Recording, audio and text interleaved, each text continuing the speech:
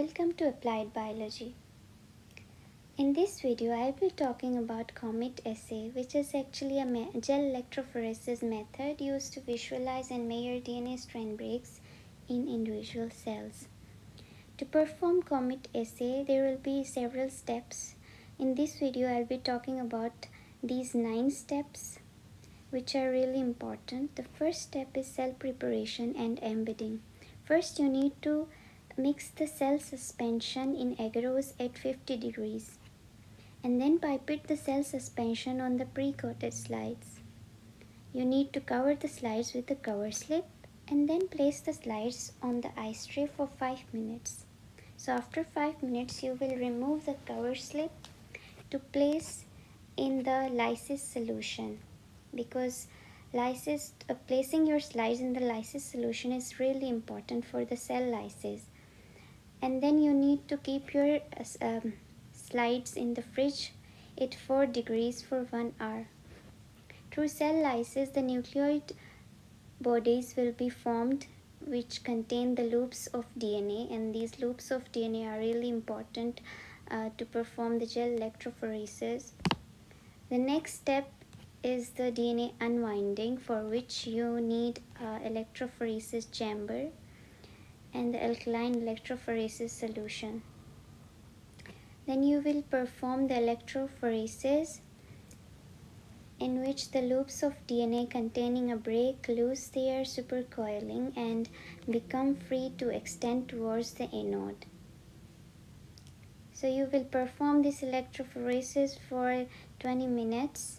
The next step is neutralization, which is really important to remove excess salts. First, you need to remove the slides from the electrophoresis chamber and neutralize with 1 molar solution of ammonium acetate for 30 minutes. The next step is the dehydration.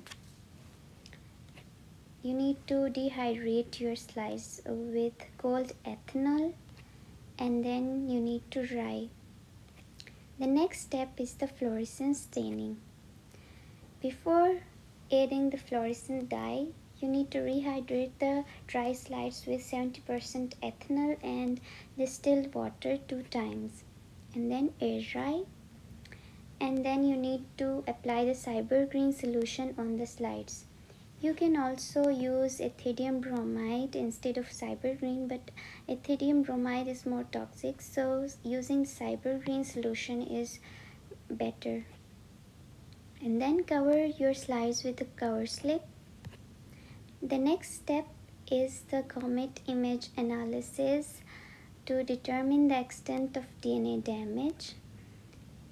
And the step is you need to analyze your DNA breaks through fluorescence microscope and then the data analysis.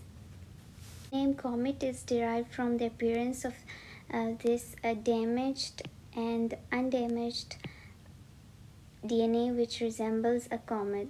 That's why this method is called comet image analysis. This is not actually an image of fluorescent microscope, but I'm just showing you to make it clear to you about the comet image analysis.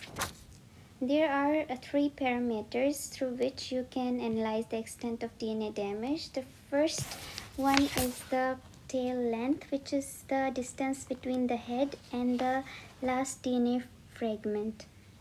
And the second one is the tail moment, which is the amount of DNA migrated multiplied by the tail length. And the third one is this olive tail moment, which is the migrated DNA percentage multiplied by the distance between the head and center of gravity of the DNA in the tail.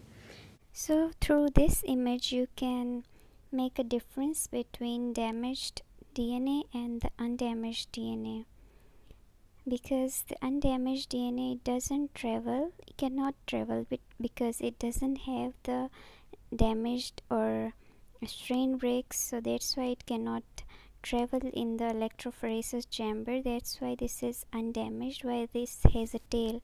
See, this is a tail, so that's why we can call that this is the damaged one, because of the damage or strain break, it traveled through the anode towards the anode in the electrophoresis chamber. So in your control samples, usually you get the undamaged DNA visuals like this, and if you notice the damaged DNA like this, that means that this DNA is damaged, and you will analyze the Comet assay through these three parameters by looking at these visuals.